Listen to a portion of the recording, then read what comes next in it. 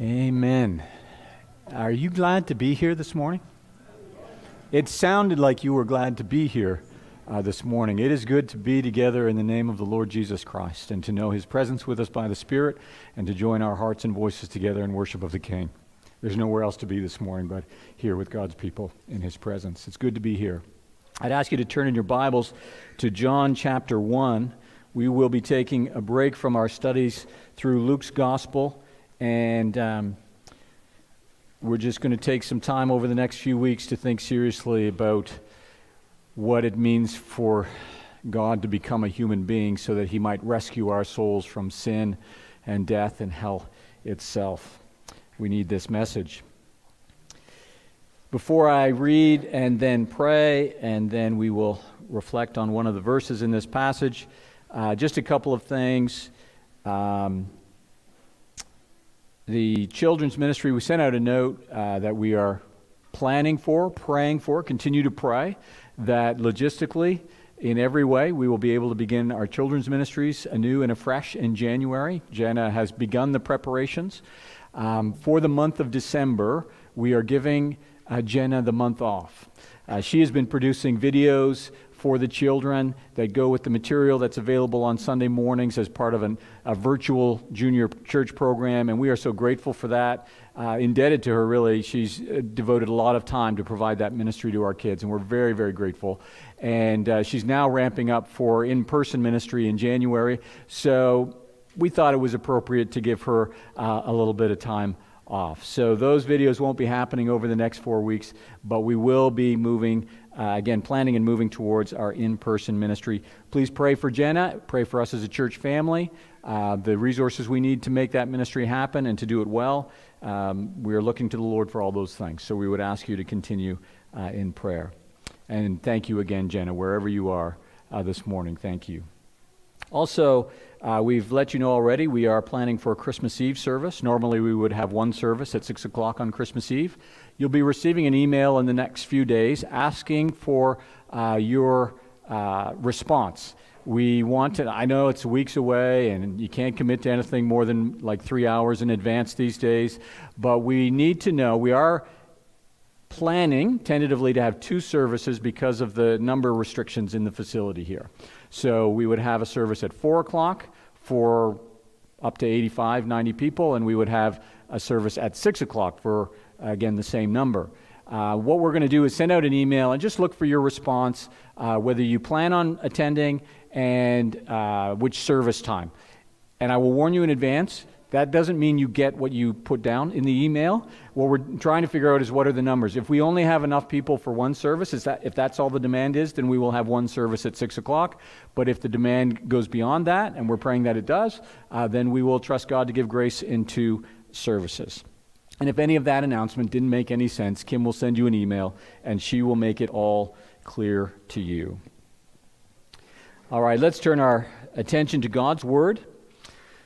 John chapter 1, I'm going to read verses 1 to 14, but we're really just reflecting on verse 5 this morning as we enter into the season of what we call Advent, reflecting on and anticipating the grace of God coming into our lives through the Lord Jesus Christ. So I'll read verses 1 to 14, and then we will pray together, and then we'll reflect on verse number 5. So John's Gospel, chapter 1 and verse 1, listening to the word of the Lord. In the beginning was the Word, and the Word was with God, and the Word was God. He was with God in the beginning. Through Him all things were made. Without Him nothing has been made. Nothing was made that has been made. In Him was life, and that life was the light of all mankind. The light shines in the darkness, and the darkness has not overcome it. There was a man sent from God whose name was John. He came as a witness to testify concerning that light, so that through him all might believe. He himself was not the light. He came only as a witness to the light. The true light that gives light to everyone was coming into the world. He was in the world, and though the world was made through him, the world did not recognize him. He came to that which was his own, but his own did not receive him. Yet to all who did receive him, to those who believed in his name, He gave the right to become children of God. Children born not of natural descent, nor of a human decision or a husband's will, but born of God.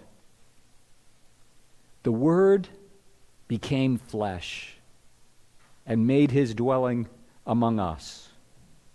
We have seen his glory, the glory of the one and only Son, who came from the Father, full of grace and truth. Father, we thank you and praise you again for your scriptures, for the word you have preserved for us, given to us, and for the light and revelation concerning your Son, and the blessing for our souls as you open our eyes by the Spirit, and you open our hearts to receive, and we enter into the truth that is revealed in Jesus, and the light that is Jesus, and the life that is Jesus, and through repentance and faith we come to know and rejoice in your presence with us. And we, Father, again are amazed and blessed at this great gift, and this powerful passage of your word that portrays and explains and gives us the framework of that gift for us. Father, you have been so good to us. Thank you for your love and grace, for bringing us all to this moment. And we are glad and grateful to be here. Thank you for showing us in these days through some hard things that this is not to be taken for granted. We need to redeem every moment that we can for relationship, for worship, for fellowship, for ministry. Father, we don't know the time that we have, so give us, again, impress this lesson on us deeply and powerfully, never to take these moments for granted, but to take full advantage of these opportunities to meet together before your presence. And Father, we thank you for your continued care over us as a church family. We do recognize, Father, in our larger community and country and world, along with all of the usual challenges and difficulties, this virus continues to wreak havoc on lives and families and communities. And Father, we feel the impact as well in many different ways. And so we pray out of a sense of great need, and even in some sense a darkness of sorts in these days. We are praying, Father, that you might pour in light in this moment and light in these days, that you might awaken our souls to the light that is ours in Jesus in every circumstance, that there is no darkness we might engage in this life that will put out the light that we have in the Lord Jesus Christ. We ask for more hope, for a greater faith and confidence in our Savior. And we ask, Father, for witness. Help us in our lives, in our faith response to these days. Help us to reflect the truth and power and beauty of Jesus. Use us to draw others to faith in Christ. We do pray for safety and health and recovery for those who are sick. We pray for those who care for the sick, that you would watch over them and keep them safe. We pray, Father, for decision makers, that you would give them wisdom beyond their own wisdom. Give them wisdom to find the right course and to make the right decisions for the safety, health and safety of people. And we pray, Father, that in your mercy and grace and according to your good timing, and Father, it is in your hands. The end of this is in your hands. We pray for mercy. We pray for relief. And in the midst of that, Father, we have all these other things, constant, have nothing to do with COVID. I pray for Bill Sanger this morning, for our dear brother. While he's been far from us for many years and not able to attend, he and Donna, we thank you for them and their love and commitment to Jesus and their love and commitment to their church. And Father, I pray for our brother as he stands on the edge of eternity, that you would fill him with great hope and joy and expectation. And while we may not see the effects of that ministry to his heart, we pray, Father, we trust you will do this for him as you bring him home. I pray for Donna as she loves and cares for Bill. Thank you for her love and devotion and the witness that is to her family. I pray that you would strengthen her. Father, this circumstance is hard enough, but with her own cancer and cancer treatments, her own challenging in terms of strength, I just pray for in every way that you would carry her through these days. And help us, Father, even from a distance, however we might help, encourage, just make us a tangible benefit to them in these days. And I do pray, as Bill would demand that I pray for his family that don't know and love Jesus, and there are many. I know Bill witnessed to them consistently, constantly, the truth that is the gospel of Jesus Christ. And so I pray that those seeds would come to life by your Spirit in these days, and I pray that you would save. Father, I also ask for more grace for Trevor and Chandler and his family. I thank you for your care for him in these days, and just pray for Lisa's mom, who is very sick as well. And Father, not only her physical needs, but her deep spiritual need. I pray that you would bring to her gospel voices. I pray that you would awaken in her memories of the gospel that she heard and that she saw in her daughter. I pray, Father, that you would give her grace and salvation. And I pray for that family that has suffered so many losses. Father, I can't even imagine. And so I pray that in these days you would bring great light and comfort and hope in Christ to this family. And be with our brother. Thank you for his testimony of faith, the evidence of grace. Thank you for the way you are at work in him. Use him in their lives as well. And we just trust them into your care. And Father, in praying about these few things, we know there are many more things. And so I pray that you would stir in each one of us a spirit of prayer and dependency, that we would cast the things that weigh us down, the things that cause us to stumble in our following of Jesus. Give us hearts that will quickly cast our cares and burdens on you. And thank you, Father, that you care for us. And we ask your help now, Father, with your word open before us. We need to hear from you. We need the work of your Spirit in our minds and hearts, Father. Would you, again, in that miraculous way, by your Spirit, just bring us into your very presence, that we might see you and know you and love you more deeply and follow you more faithfully in these days. We pray all of this in Jesus' name. Amen. We had a strange, comforting, therapeutic moment in the office this week. Above Kim's desk, some of you have seen it, she's got the calendar. Not just a calendar, but the calendar, right? It's a big plastic thing with the months on it, and you can adjust it. You can reuse it every year because you write in the dates, and then she keeps all of us on track, me mostly, with what's coming, what do we need to be prepared for, what have we forgotten, and it gets all written in there. And as the year progresses, you almost have a history of the year as it goes by, and it's kept there on the board. And this past week, I don't know that it was the motivation for it, but I walked into the office and Kim was wiping away 2020. She just wiped it right out. Well, all but November and December. We still have those. And we chuckled and made a joke about it, that would be a nice way to approach 2020 in many respects for many of us. Let's just wipe that out and we'll start over. I suspect in many ways all of our hearts are drawn to that kind of therapy. But could I suggest to you this morning that that's not what God would have us do? We can't and we shouldn't try that kind of thing in our real lives in any real way. Because the Father has called us, He has rescued us by His grace, and He has called us to trust Him in all things. And to see His hands of love and grace on every part of our lives, through every circumstance of life. We have not been alone in this year past. He has not left us or forgotten us. Time and history for the world and for you personally has not gone off the rails. This may be hard. It's hard for me. But 2020 was precisely what God designed it to be. And so what do we do with it? I think what I hope to do today and over the next few weeks together, that God will give us the grace to love Him and trust Him and worship Him in light of 2020, as we look at our lives through the lens of His gift of grace to us in the Lord Jesus Christ. As we take advantage of what we call this Advent season and put the lens of the intrusion of God, the incarnation of God, the coming of God into the world to rescue us from the darkness that is outside of us and within us, that we would look at life again in a new and fresh way through the lens of that gift of grace and truly worship the King. Find the comfort and the hope we need, not by forgetting what has gone on in the past, but by remembering the gifts of God's grace to us in the past. And in a real sense, that's what Advent season is all about. It's taken the word Advent from a Latin word which simply means coming. And I won't go into the long history of Advent and the different expressions of Advent in the life of the church and in the lives of different denominations.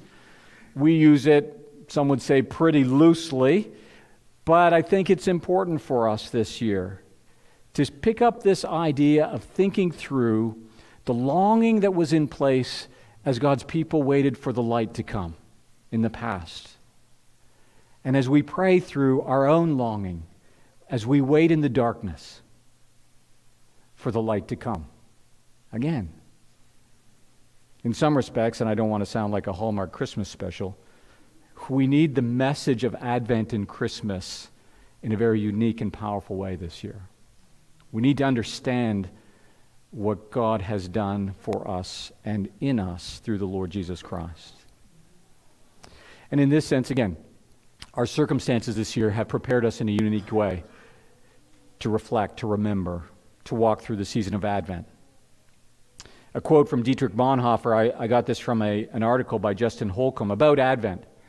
Dietrich Bonhoeffer said this: "The celebration of Advent is possible only to those who are troubled in soul, who know themselves to be poor and imperfect, and who look forward to something greater to come." Justin Holcomb goes on in his article, What is Advent?, to describe it in this way. The church today is in a similar situation to Israel at the end of the Old Testament. In exile, waiting and hoping in prayerful expectation for the coming of the Messiah. Israel looked back to God's past gracious actions on their behalf in leading them out of Egypt into the Exodus, and on this basis they called for God once again to act for them. In the same way, the church during Advent looks back upon Christ's coming in celebration, while at the same time looking forward in eager anticipation to the coming of Christ and His kingdom when He returns for all of His people. Oh, that God would give us the grace to step into that heart and that message, that theme, as we celebrate Advent and the coming of Christ into the world. We will remember His first coming and find lessons as we wait and long for His second coming. So, what is our plan? For today, we're just going to think about what it means to wait in the darkness. Really just two things: the unavoidable darkness and the inextinguishable light. Those are the two themes we just want to think through today in regards to Advent. And then in the next 3 Sundays, we're going to pick up what I'll call the key ingredients for Christmas. And you might guess it has nothing to do with what kind of food you eat or what kind of decorations you put up. In fact, it has nothing to do with you at all. It has everything to do with God. And so over the next 3 weeks, we will consider the ingredients in the heart of God that make Christmas not only possible, but necessary. That is, the love of God, the power of God, and the glory of God. If any of those things are not part of God's character and nature, then Christmas, quite frankly, just never happens. There's never a rescue for sinners in the darkness of sin. But for today, look again, John 1 and verse 5, and think with me about what it means for us to wait in the dark. In verse 5, it says, "The light shines in the darkness, and the darkness has not overcome it." We're introduced to a theme in John here. It is his way of describing the environment, the condition of humanity, and the theme is darkness. And what we will see briefly this morning is the unavoidable darkness in this world. Before we get to the light as it's described in verse 5, I do want you just to see very quickly the context for that statement, the light shines in the darkness. And in fact, this whole passage, 1 to 14, could be unpacked and should be unpacked together. I encourage you to make it part of your devotional life over the next few weeks. Just meditate on the sections of this powerful description of the incarnation, of the gift of God to us in the Lord Jesus. But notice quickly verses 1 to 4, as we make our way to the description of Jesus as the light in the darkness. John is very direct and to the point in this, what's called a prologue. Some have called it a foyer to the rest of the book.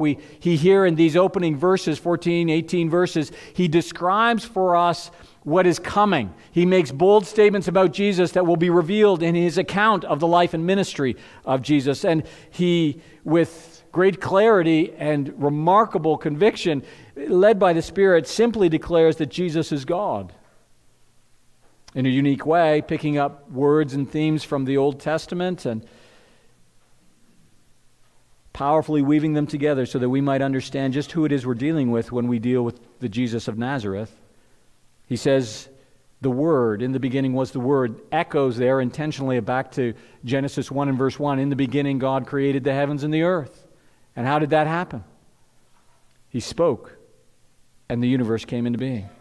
Here, John says, the Word is now personified. It's made into a tangible being. And when we think of Word, we should think of the mind and heart and will of God being expressed and communicated. And he's saying here, Jesus is the Word. Jesus is the mind, the heart, the will of God made flesh, communicated. You can't get any more clear than that. And we're told that the Word was with God. Has fellowship with God, relationship with God, is in this sense distinguishable from God, and yet we're told next that He is God. We wade into the deep waters of the Trinity, that this Word, who is with God, is always also God Himself. In fact, He is the agent of creation within the Godhead. Nothing exists except by the creative power of the Word, which again, he's going on to explain, is Jesus Christ Himself. And in this Word, who is God, and again, in relationship with God, God the Father, God the Son, there's relationship there within the Trinity, but there's only one God. The agent of creation Himself is the life and the light within creation. That's what we come to in verse 4. In Him was life, and that life was the light of all mankind. And we might take at that point that John is simply making a statement about creation, about how life came into being in the universe that God created, that He is the source of life. And that's true. And I suspect John wants us to think in those terms. But very quickly he turns our attention not just in terms of away from the physical reality of life, he turns us towards the spiritual reality of life. And that brings us to verse 5. The light shines in the darkness, and the darkness has not overcome it. It's not here just the light shining in the darkness of eternity past when the universe came into being out of nothing. In a sense, Jesus is the light that shines in the past that brings the universe into being. He's moving us forward now, anticipating what it is He will describe, how it is He will show that Jesus is the light of the world. That light, Jesus, shines in the darkness, and the darkness has not overcome it. And surely at this point, darkness should jump off the page at us. Why is it that the light shines into darkness? Why is it that in John's Gospel he will choose this term, this picture, to help us understand the human condition, the condition in the world today? Well, listen to what John says later on in John 3, verses 19. In verse 19, this is the verdict, he says, light has come into the world, but people loved darkness instead of light because their deeds were evil. The image of darkness is bound up with the idea or the reality of evil. Evil acts, things that are wrong, things that people try to hide because they know they don't want them exposed. And darkness is used to cover up wickedness. John 8, verse 12, when Jesus spoke again to the people, He said, I am the light of the world. Whoever follows me will never walk in darkness. That is, Jesus wants us to understand that He has come as spiritual light so that we might not have to walk in the darkness, which is our reality, without Him in this broken world. And He says again in John 12, verse 46, I have come into the world, Jesus says, as light, so that no one who believes in me should stay in darkness. Clearly, it's important for us to think about what it is John means and Jesus means when he talks about darkness, this unavoidable darkness that is part of the human experience, condition. Darkness is the image used to help us understand the human condition and the global environment in which we live. It is because sin and rebellion against God plunges humanity, because it separates us from God, it plunges us into darkness. The imagery in those opening verses is life and light are bound up with God. And the Word, God the Son, who has displayed that light and life. We need to be in relationship with Him if we're going to have life and if we're going to have light. And those are powerfully overlapping qualities. The gardeners, the farmers in the room will understand the importance of light for life, right? You can't grow things without the proper light. And those images are meant to powerfully overlap for us, that we have life and light only as we walk in relationship, right relationship with God. But that's not the case, John says. The world is full of darkness. Sin and rebellion against God plunges humanity into darkness. Let me give you a couple of passages from the Old Testament. Again, it isn't to discourage anyone. It is to give us a proper understanding of not just of the darkness, why it's there and where it comes from and how it manifests itself in our lives and in the world around us, but the darkness explains why it is we need Jesus. You can't understand why God would become a human being and die on a cross for the removal of our sin unless we understand what that problem of darkness really is. In Genesis 6, verse 5, as God stands on the edge of a global judgment against human beings, saving only Noah and his family in the flood, this is God's assessment of the human condition. So the trajectory, Adam and Eve sin in the garden, what is the trajectory for humanity? Where will it go? Will it make its way back into fellowship with God, having been cast out because of their sin, the darkness of their sin, cast out from the light of God's presence in the garden? Will they make their way back to God? This is God's description of the trajectory of the human race generations after Adam and Eve first sinned. The Lord saw how great the wickedness of the human race had become in the earth, and that every inclination of the thoughts of the human heart was only evil all the time. That's not a good sign, is it? That in whatever number of years those years are, it is not a long period of time for human beings. In fact, we could look at Cain and Abel, that story right in Genesis chapter 4, where the first siblings, one kills the other. The trajectory the human race is on because of sin is towards darkness and away from the light that only God can provide. In fact, God, in His mercy, sets out a salvation plan for us. And the plan begins to unfold in the Old Testament Scriptures, and it unfolds through His love and His work through the nation of Israel. And He reveals Himself to them. He gives them light and revelation. He gives them life. And He gives to them instruction so that they might know Him and know the light of His presence with them as a community. How does that go? Let me jump ahead in the history of Israel in the Old Testament to 2 Chronicles 36, verses 11 to 16. This is the last king of Judah before they go into exile. Here's the description of the human condition of the Israelites who were the beneficiaries of God's gracious revelation in the Old Testament.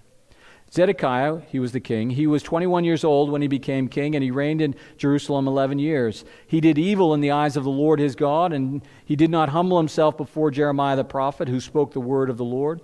He also rebelled against King Nebuchadnezzar, who had made him take an oath in God's name. He became stiff-necked and hardened his heart and would not turn to the Lord, the God of Israel. Furthermore, all the leaders of the priests and the people became more and more unfaithful, following all of the detestable practices of the nations and defiling the temple of the Lord, which He had consecrated in Jerusalem. The Lord, the God of their ancestors, sent word to them through His messengers, the prophets, again and again, because He had pity on His people and on His dwelling place. But they mocked God's messengers, despised His words, and scoffed at His prophets until the wrath of the Lord was aroused against His people. And then there are some of the most frightening words in all of the Old Testament Scriptures. There was no remedy. Having been set on a trajectory deeper into the darkness because of sinful hearts, we see that even with God's communication and intervention through the prophets, there is no remedy, there is no hope for the people, even the people of Israel, let alone the surrounding nations, because of the darkness within their own hearts. And simply put, to, again, jump ahead by light speed, light years. It is unchanged today, this problem of darkness. The trajectory set by Adam and Eve continues. And it leads further and further from God and further into the darkness. The more an individual or a community or a people, a nation, the more, in a global sense, humanity pursues life without God, it only deepens the darkness within them and around them. It is not a remedy to try and save oneself or find one's escape out of the darkness apart from the presence and power, the gracious intervention of Almighty God. It leads only further into the darkness. That's the image, very briefly, that you and I should have in our minds and hearts when we read in John 1 verse 5, the light shines in the darkness. And there are vital lessons here for us from Scripture, bound up with the heart of these celebrations of the grace of God coming in the Lord Jesus. Do you realize this morning, and let me speak directly to you if you're not a Christian, there is only darkness, spiritual and otherwise, if we seek to live without God in the world. There's only darkness. And please don't be fooled. The battery-operated night lights that this world wants to offer you are much like the night lights in my house. None of them seem to work for very long. There's no solution to be found in the darkness out there, and there's no solution to be found within your own heart. The solution, and I'll expand on this more in a moment, the solution is found in the light that is Jesus Christ Himself. The light that brings us spiritual life, because He is the one who in His living was willing to die.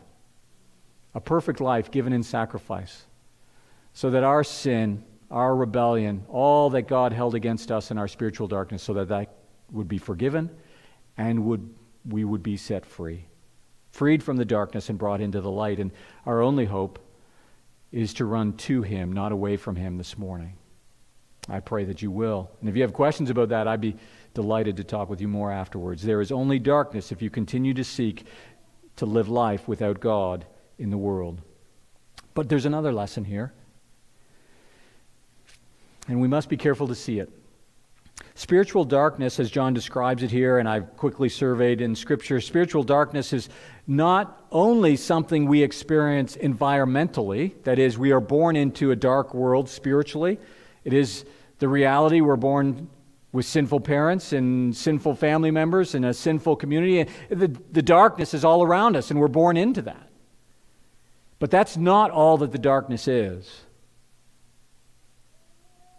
The spiritual darkness around us is something that we all contribute to. In my thoughts, in my words, in my actions, that's really, I need to be rescued from that. Not just from the fact that God might condemn me because of those things, but because those things actually contribute to the spiritual darkness that is around me. Has an adverse effect, not just on my own soul, but on the souls of those around me. And there is caution here for you and I if you know and love the Lord Jesus Christ. Am I walking in the light of the gospel? The truth, the revelation that is Jesus Christ, and the life that He calls us to and pulls us into. Is my life a spiritual blessing, a spiritual light to others? Or to what degree is there a need for humility and repentance because my thoughts, my relationships, my activities maybe are contributing more to darkness than they are to light? Yes, the light the darkness I want you to see is unavoidable. That's the reality of the human condition that John is speaking to in this gospel account and in this verse. But I want you to see his emphasis isn't for us to sit in the dark, it's to see the light, isn't it? And so we see again, the light shines in the darkness, and the darkness has not overcome it. The light shines in the darkness. In a sense, in the Old Testament Scriptures, God displays this in His communication with Israel and through Israel to the nations.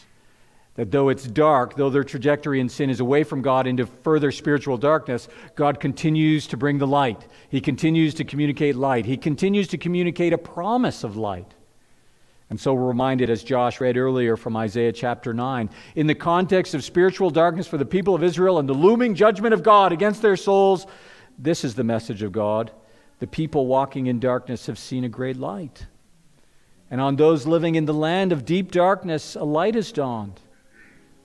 And then in verse 6, for to us a child is born.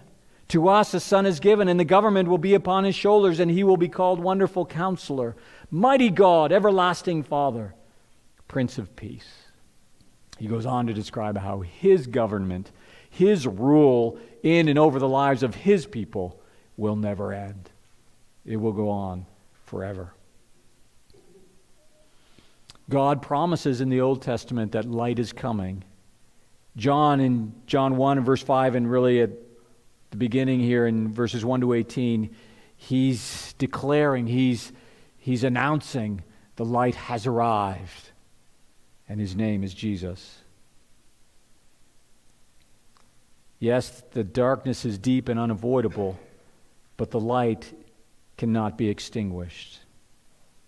In fact, if you jump into verse 9, where John begins to expand on this, the true light that gives light to everyone was coming into the world.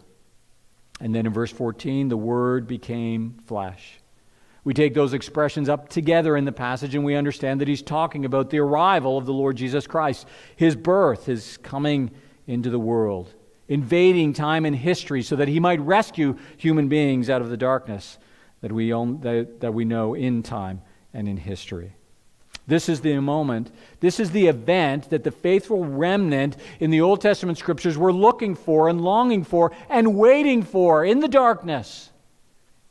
People like Zechariah and Simeon. In fact, turn over to Luke, those early chapters again. And as in other years, we will bounce in and out of Luke 1 and 2 wherever else we are, because he gives such a detailed account of the birth, the incarnation, the miracle of Jesus coming into the world.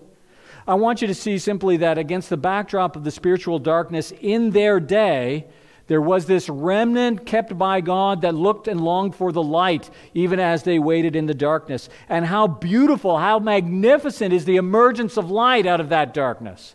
It is life transforming. And so Zechariah, we won't go into his whole story, he stumbles in his faith response to the angel when he's told John the Baptist will be his son. But in the end, he expresses great faith in his song. So in chapter 1 and verse 68, this is what he sings to the Lord in worship at the birth of his son, John the Baptist. Praise be to the Lord, the God of Israel, because he has come to his people and redeemed them. Now take that verse, stand that verse against the passage in Isaiah 9 and other Old Testament passages where God says someone is coming. And that someone is going to be Emmanuel, God himself. And here, Zechariah, singing better than he truly knows, says, that moment has come. God has come to redeem us and to rescue his people. Jump down into verse 76. His heart is exploding with the light of the truth that the Messiah is coming. It has arrived. And you, my child, he's speaking of John now, John the Baptist, will be called a prophet of the Most High, for you will go before the Lord to prepare the way for him. And this is what he will do, that is the Messiah, to give his people the knowledge of salvation through the forgiveness of their sins, because of the tender mercy of our God, by which the rising sun will come to us from heaven, to shine on those living in darkness and in the shadow of death, to guide our feet into the path of peace. Zechariah is pretty excited at this point in time, out of the spiritual darkness of his day, when his people are in bondage to a pagan empire that will only do harm to the Jewish people who want to faithfully follow the Lord. In the darkness of many around him, Jewish people around him, abandoning faithfulness to the Lord. In the darkness of years and years, waiting and waiting and waiting, generation after generation. Now he's been told, and is actually brought into the drama of it all by being the father of John the Baptist, he's told the light has arrived. And it changes everything. Look at old Simeon too in chapter 2 in John chapter 2. Again, Jesus has come. The parents are bringing the baby to the temple to do the appropriate Old Testament ceremonial activity regarding the birth of this new boy. And there at the temple we're told is a man named Simeon, who in verse 25 of chapter 2 is righteous and devout. He was waiting for the consolation of Israel, and the Holy Spirit was on him. So here's an individual who is an old man who has been waiting his entire life and was reflecting back on all of the generations since God had promised in centuries before of a coming light, of a coming Messiah, of a coming rescue. He's been waiting and waiting and waiting, trusting, believing. And listen to the song he sings as he holds the Messiah in his hands. Verse 29, Sovereign Lord, as you have promised, you may now dismiss your servant in peace. I'm ready to die. For my eyes have seen your salvation. Isn't that beautiful? And he's literally holding the King of Glory, the eternal Son of God, in his hands as a baby boy. And he can't fully understand all that is happening in that moment. He can't put all of the pieces together how this could be, but he knows here is the salvation that I've longed for. Here is the light that I've longed for. In fact, he goes on to say, my eyes have seen your salvation, which you have prepared in the sight of all nations, a light for revelation to the Gentiles and the glory of your people, Israel. The light has come. And Simeon says, you can take me out now. I see your plan fulfilled in the birth of this child.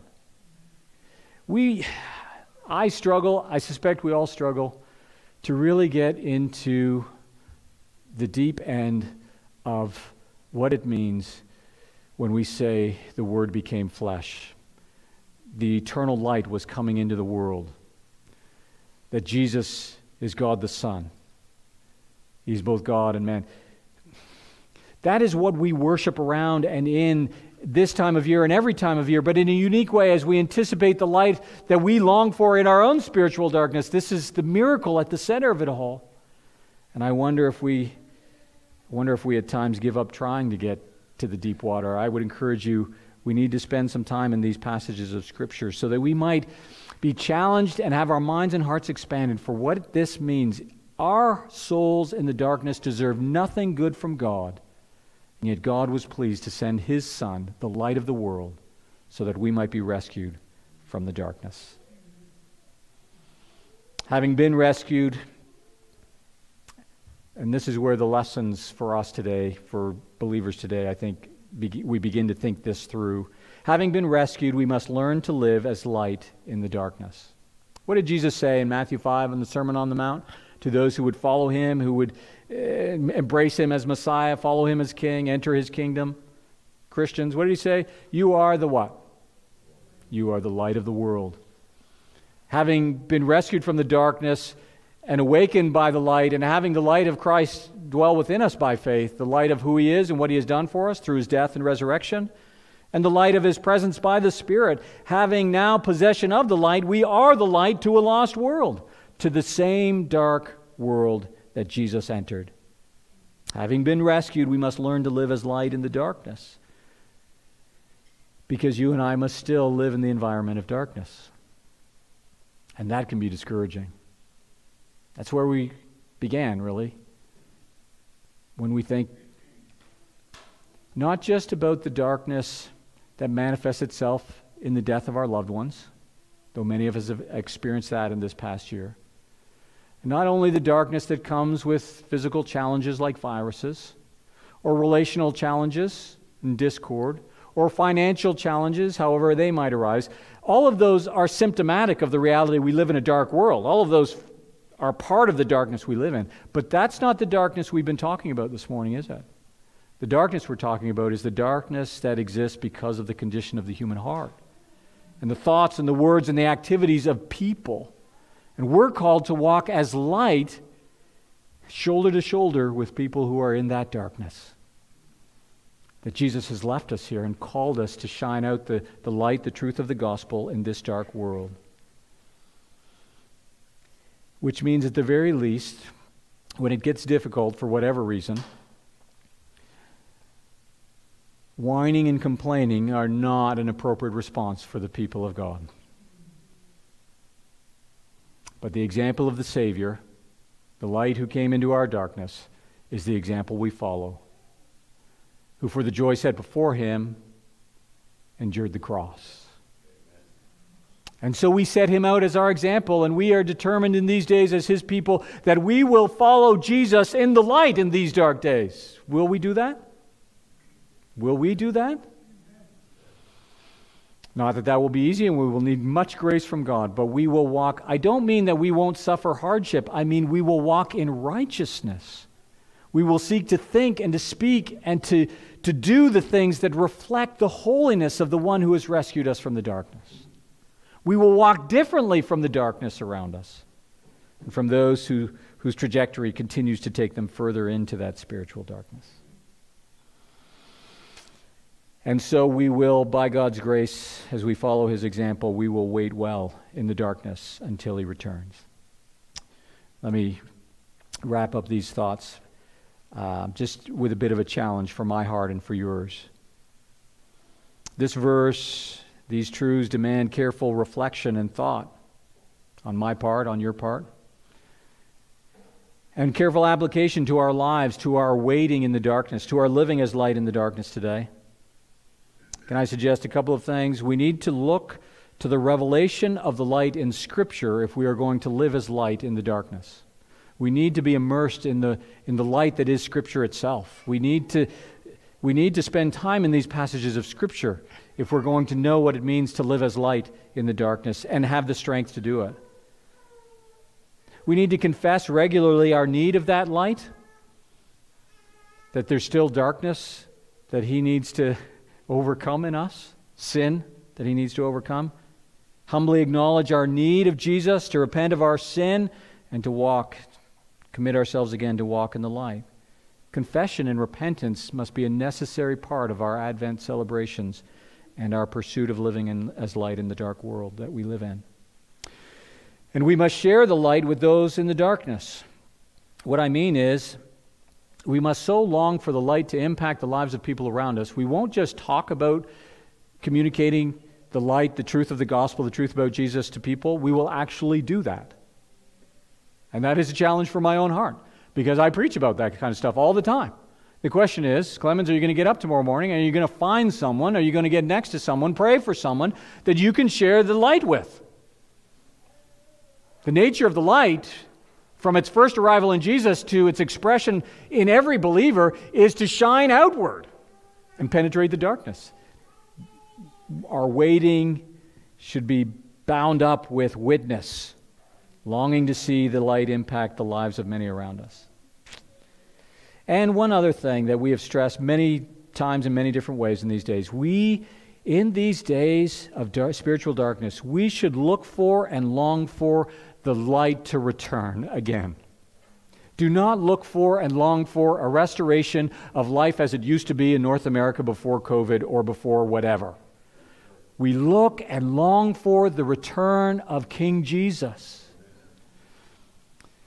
Because when we see him, the darkness will be destroyed forever. That's the message of Advent to our hearts every year. Just in a word of prayer, borrowing words from the Gettys. O Savior of our fallen race, O brightness of the Father's face, O Son who shared the Father's might before the world knew day or night, O Jesus, very light of light, our constant star in sin's deep night, now hear the prayers your people pray throughout this world this holy day. Remind us, Lord, of life and grace, how once to save our fallen race, you put our human vesture on and came to us as Mary's Son. Today, as year by year its light brings to our world a promise bright, one precious truth outshines the sun, salvation comes through you alone. For from the Father's throne you came, his banished children to reclaim, and earth and sea and sky revere the love of him who sent you here. And we are jubilant today, for you have washed our guilt away. Oh, hear the glad new song we sing on this, the birth of Christ our King. O Savior of our fallen race, the world will see your radiant face. For you who came to us before will come again and will all restore.